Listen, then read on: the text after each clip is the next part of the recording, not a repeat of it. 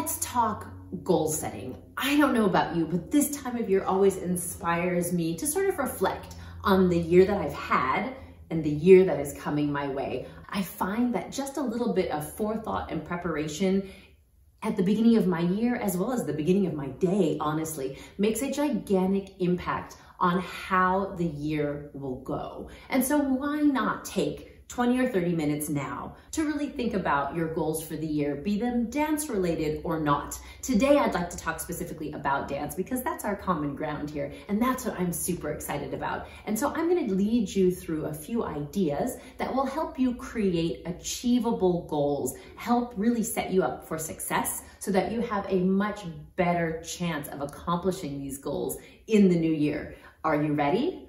Let's do this.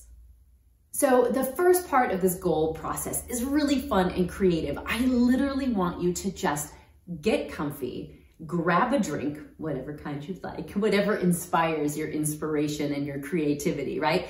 And write.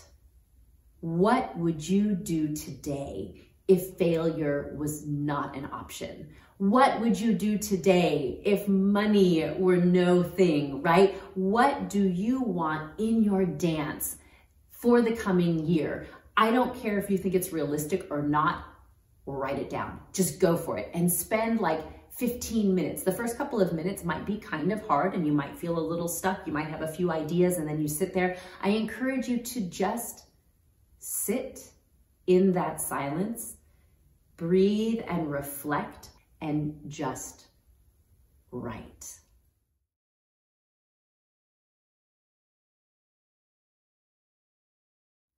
So now I hope you have a page full of really delicious ideas. And if you don't, feel free to do it again at a different time when creativity is flowing more. But do not hold back on this.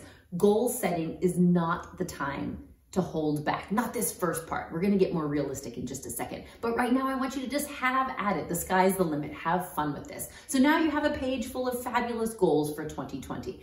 Now here's a step that most of us don't go through. And I feel like it's a very important step. So I'd like to invite you to take this second step and let's talk about why those goals are important to you. It's all fine and well and good to say, you know, I want a stronger shimmy, or I want to perform, you know, my first solo on stage. Those are great goals. They're fantastic. Well, they're pretty good. Actually, we'll talk about how to make them even better in just a moment. But why do you want to do this? So often the how ends up being the thing we focus on, which is important. But sometimes when the going gets tough, the how will not get us through. The why is what will drive us. Anytime you really want something, there is a why behind it. There is a feeling, there is a thought that drives that. And if you can hook into what that is, you will understand your goals much more deeply. You'll understand yourself a little bit better. And then when you're maybe not feeling like you'd like to follow through on these intentions you've set, you will continue despite that because you know why it's important to you. So, you know, maybe you want to perform your first solo on stage because, you know, your teacher's been pressuring you to do it for the last 5 years, right? But maybe the bigger why is because you know that will instill in you a self-confidence that you do not yet have. And the only way that it's going to give you that is for you to just get out there and do it, damn it, right? Even though it's hard. But you know that once you've done it that first time, the sense of self-confidence and pride that you are going to have will be incredible, and it will push you forward in your dance and also make every subsequent performance way easier. So that's the one example of a why that could drive you. And so then, you know, mid-year when the student night is approaching and you're feeling like you don't really have the time, or you're too busy or too scared, you can remember those whys and they will continue to drive you forward. So now that we've looked at the why, we need to look at the how, yeah? So before we start to dissect hows, I want to talk about workshopping your goal. Right? So we all have goals and we just write down what came to our mind, and that's exactly what I wanted you to do. Now I want us to take those goals and rewrite them in a way that's a lot more practical. If you have a giant page of goals, I invite you to pick maybe your top 5 or 6 goals the ones that really inspire you, probably the first few that you wrote down, and we're going to workshop them. We're going to wordsmith them so that they are smart, right? So that they are smart. I want these goals to be specific. I want them to be measurable, achievable, realistic, and time sensitive. So let's talk about these 5 ideas. Specific is huge. This is the one that so many people miss, right? So we say, you know, I want to have better shimmies. Okay, like, yeah, well, what does better mean? You know, does that mean that they're bigger, that they're harder, that you can do them for longer, that you can do them without sticking your tongue out? Like, what does that mean, right? So a more specific shimmy goal would be, I would like to be able to do a triplet shimmy for 2 minutes straight evenly without breaking a sweat, right? Like that's really specific, right? Or if we talk about, you know, I want to dance more often, you know, okay, great. More often than what? You know, what is your baseline? So if we're talking about practice, you know, I want to practice more often.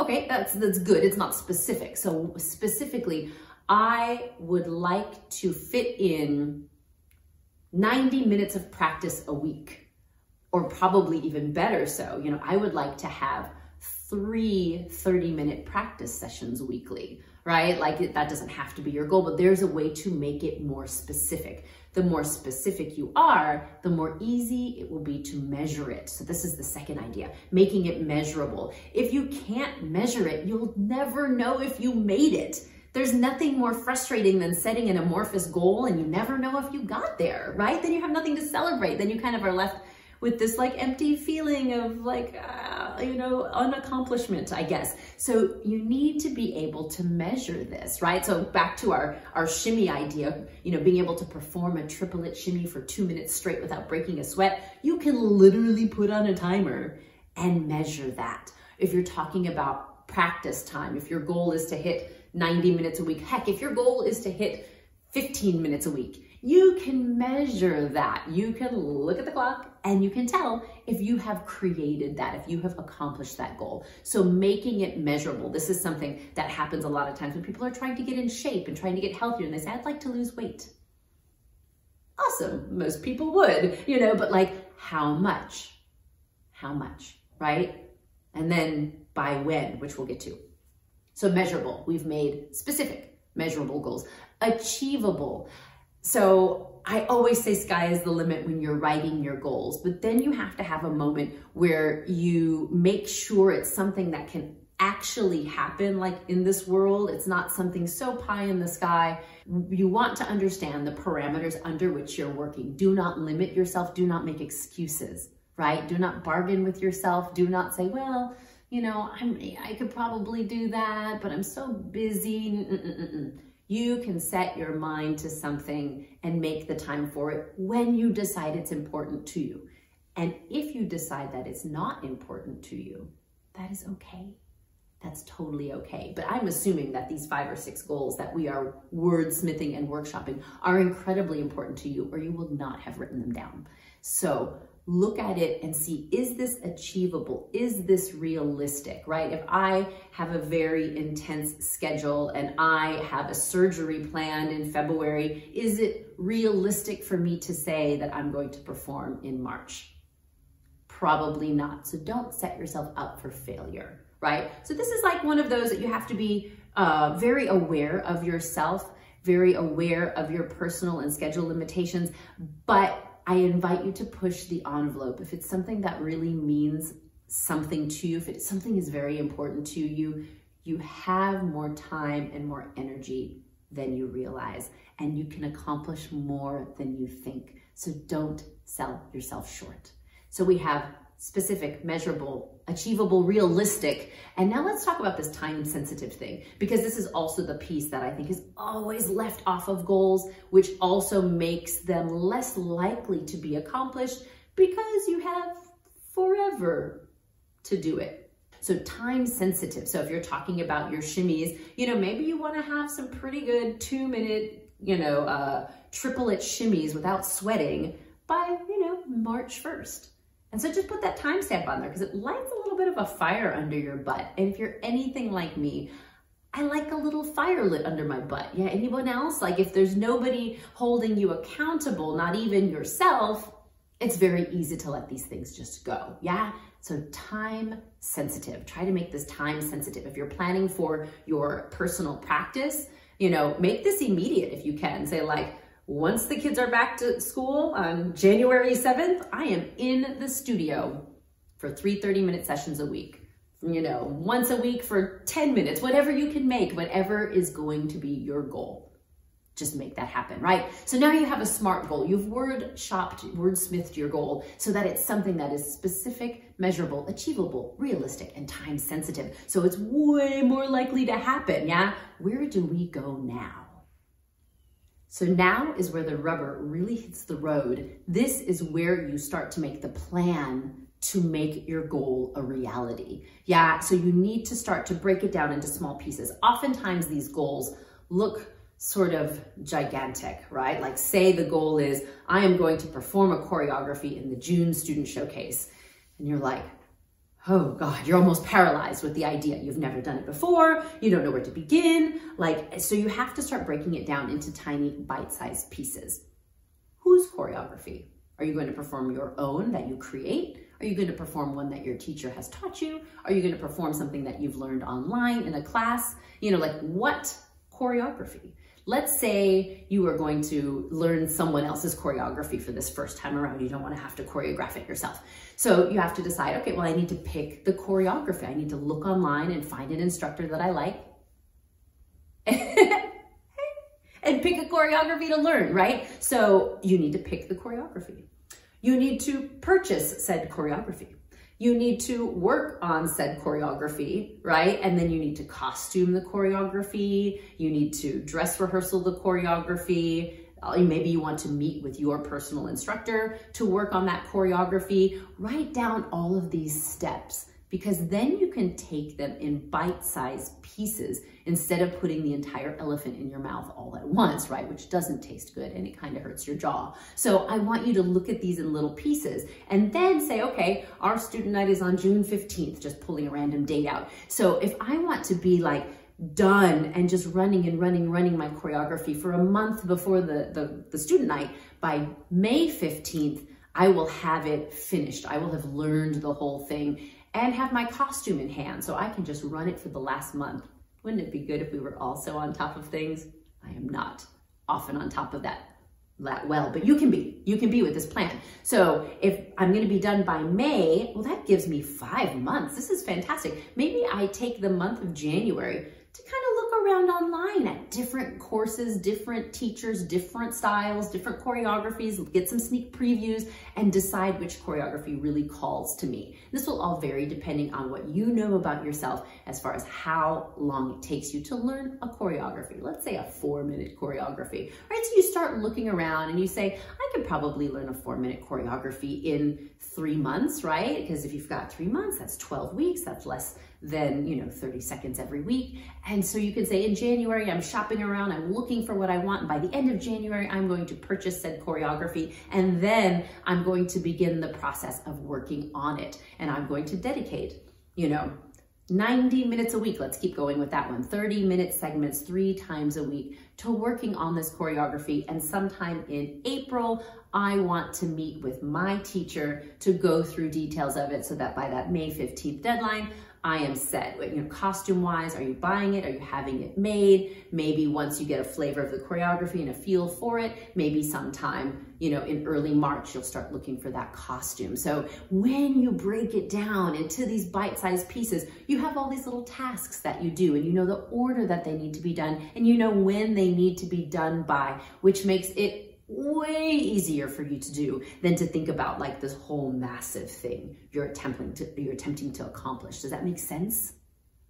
So once you've gone and done all this, put it in your calendar. Whether you have a paper calendar, which I love, or a digital calendar, something on your phone, a poster on your wall. If it's a really big something you're working towards, I invite you to make it something that you look at daily, something that's just kind of always staring at you, reminding you what you need to be doing, because the more visual it is, the more likely it is to stay here in our brain, right? If we hide it, we might forget about it, out of sight, out of mind. So keep it in the forefront of your mind in whatever way works for you, so that you continue to remind yourself the path you're on and where you need to be. If you'd like a little bit more accountability, get a friend or a loved one involved. This works for me quite well, where I say to a friend, okay, look, here's what I'm working on. I'm doing this new thing, this new performance piece, and I'm performing it in June. I'm going to dance it for you in May, right? And so now that person is watching you, they're checking in on you, they're making sure that you're doing this, and come May, you have someone to be accountable to.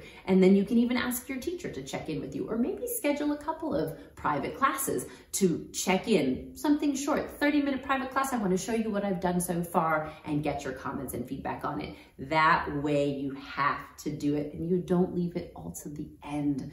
I feel like we all have a little bit of a procrastinator in us, or maybe some of us have a lot of procrastinator in us. And while, yes, you can get things done at the last minute, is that the most enjoyable way to do it?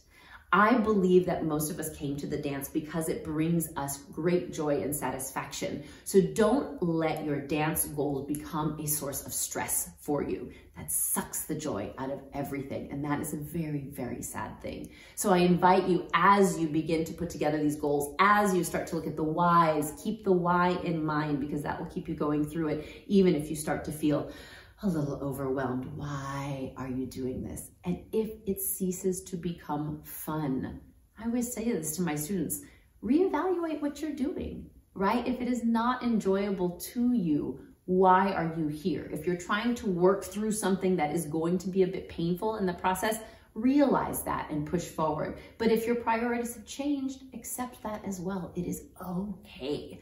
I give you permission to reevaluate your priorities and your goals regularly throughout the year, and you should do them. Once you set your sights in January, that is not the end-all be-all course.